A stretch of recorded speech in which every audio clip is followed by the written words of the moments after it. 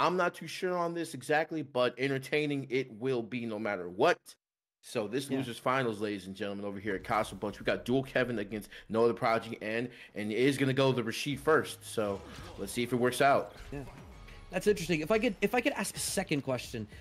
Earlier you said you know what it is, in knowing those figures off the top of your head.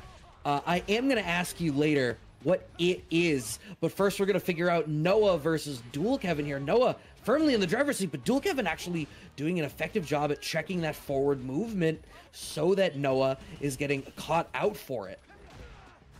Wow, and literally just keeping them locked down with the anti-air right there. But the bust out, very, very well done by Noah. And checking the green stuff right there. Green means go, as you say, Brad. And oh, but unfortunately, the knuckle getting side switch to the wrong side right there. And now dual Kevin in not in the lead, but NoahTheProdigy. Keep him in the corner right here, trying to go for all the fancy stuff, the overhead in the corner. Not going to be able to get it right here. And wow, just still. Oh wow. Super basic super basic target combo in level 1. You know, it's interesting. When we had 40 on earlier, we were talking about that sort of moment between decisions where you switch from plan A to plan B.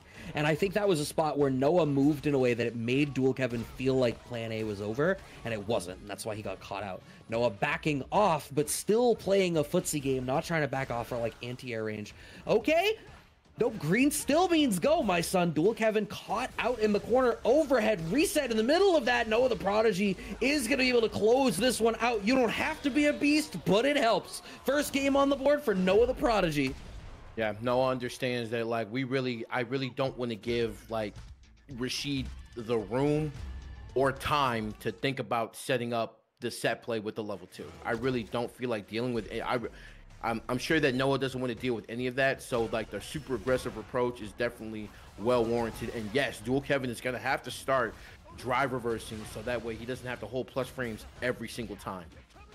But that's so scary. I feel like that's literally the position Rashid players want to find themselves in is, haha, I'm forcing you to choose to spend drive or eat a mix-up. That's honestly sometimes not as scary as being in burnout would be. These jumping fierces from NoahTheProdigy giving such difficulty here to Dual Kevin. Rashid, a character who that, principal air anti-air of the heavy tornado can be a little bit slow on the startup sometimes, trying to work our way out. Dual Kevin ensuring that we control the space, but Noah combo drop off of that standing strong, and NoahTheProdigy has enough in the tank to close this one out. That is 3 straight rounds now. Yeah, the aggro from Noah right now was absolutely just incredible, and literally like forcing Dual Kevin to just kind of like not play outside of their means, but like literally this is putting Dual Kevin in a very, very uncomfortable spot. I'll say that. And NoahTheProdigy is literally just taking full advantage. And 40% flash kick was talking about this earlier about how this is what Luke does. Luke melts health bars, and NoahTheProdigy does not care if he's in burnout. He will absolutely sit there and actively like choose the block and be in burnout, knowing that he's still going to be aggressive. Now, when do we bait out the reversal? Because Dual Kevin's in this great spot. The only thing you need to be frightened of is a reversal super. Okay, using our drive gauge to force the issue. Yeah, sorry, Noah. You are straight back at the corner. Plus frames. What's it going to be? More plus frames just keeps it locked and loaded and simple for the chip damage. Yeah, and we saw in the middle of that sequence that Noah at least tried to like press a button to get out, but hey, once you're in burnout, you lose those available reversal options of trying to like OD uppercut. And once again here, it's a double-edged sword. Like, hey, you can definitely be as aggressive as you want to in burnout, but you lose those reversal options, but they're not going to be needed right here to get this game. NoahTheProdigy goes up 2-0. He is speed running right now.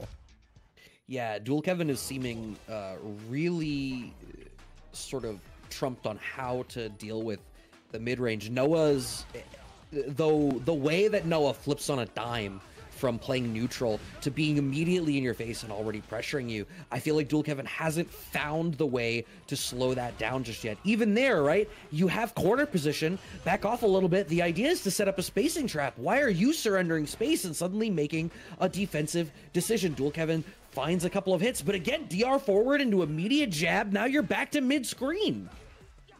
Like we saw him try to go in also with the standing medium kick, and nothing is going to be found right here, but kind of chipping at him away in a little war of footsies, and the crouching low forward, the low forward is going to do the job right there for Dual Kevin. And NoahTheProdigy being a little bit, kind of being not to a screeching halt, but the OD uppercut put him back into the corner right here. Dual Kevin, yes, just going through the motions right here of just trying to like either take him from one corner or to another, whatever it may be. Fundamentals on standby with the uppercut. Oh, that's actually super smart, right? In a spot where, you know, Noah is either view reversal or view reversal, drive reversaling because they expect that they, you know, want to spend the drive actively, or trying to go for DI. You just wait and bait it.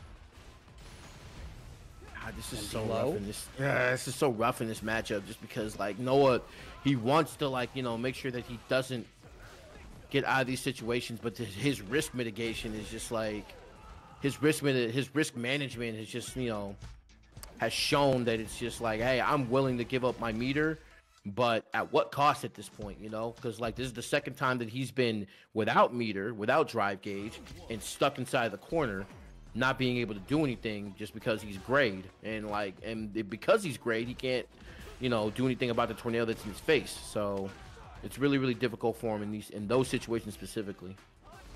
Yep, Noah is getting the better of this round start here in our game 4, still up 2-1. Oh, we find the punish counter after for that DR, but Noah's gonna have to. No, oh my God, Noah wants to tighten the noose. I was like, you have to slow down to not burn out, but no, Noah spends it to try to force the overhead reset. Is that level 1 gonna punish? Yes, indeed it will. Noah believes that they can be on the back foot and still fight their way out, and we are now sitting on set point for NoahTheProdigy. NoahTheProdigy, man, knocking on the door right here. Dual Kevin just trying so hard to force a game 5 right here, and it's just so difficult, and NoahTheProdigy is willing to spend every bit of meter to get the most advantageous situation he possibly can get and maximize the most damage. But Dual Kevin sitting over here fighting back, but the grab in between, and now another throw into the corner. The fundamentals from NoahTheProdigy. Can you keep them in the corner long enough to get your meter back? Gets the cross-cut uppercut and a OD uppercut, a Dual Kevin's own, into the level 2, into the corner. You see it. Do something about it. You know what? This is actually still a super winning position for Noah, and that's exactly why. Because what are you scared of? Just block it out. You still have a very slight life lead, and Dual Kevin is lacking in terms of resources. But no, I feel like Noah overcommitted their defensive choices. Getting out of the corner there is actually pretty critical. Jump back. Any touch could do it, especially with the level 2 available here for Noah. But what's this going to be? No! No, wait! He missed the uppercut and he buffered level 2 anyway! Oh my God. And he's out of burnout. Oh, that's so huge. DR immediately, and a second one. Jesus, Noah! For God's sake, chew your food! Dual Kevin, out of all of that, out of that entire scramble, just decide like, you know, I'm OD uppercut, man, you know? I'm OD spinning mixer. I'll be able to get out of here. And so he did. Now we're looking at a final round situation in this game 4. NoahTheProdigy putting him in the corner right here and electing to wait, thinking that some type of reversal option was on the way. But here comes level 2. Bill Paxton, please help me. Somebody help me. Able to get... Oh, no. Okay, reversal level 1. Sorry, I just finished fixing my face. Noah, again, slight life lead. Low on resources, a smart spot to counter check. We don't have a whole lot available. Noah chooses to slow down a hair. Oh, we're baiting a tornado for level 1, aren't we? Oh, 100%. Noah. Okay, finding it with the standing medium kick. Oh my God. Yo, Noah's Brad's hands were on his head the whole time. He was like, please just finish the combo, please. Just like get just one chew, straight hit, like chew, my son. The amount of that last game that I was watching where it's like, oh my word, please take a second to go and look at that matcherino. We have some codes left and we are up at our grand finals from that one. Banana Ken waiting in the winner's side, potentially one of the people to get this payout here, but I see 32 codes left and there's more than that many of you in the Twitch chat right now. So I don't want to point fingers, but some of us can fix this and make that number go to 0. Twins Blade, Nate Monster, Air Jordan 43, Advanced Play. Look, bro, we're at the end of the tournament, Okay. bro. Like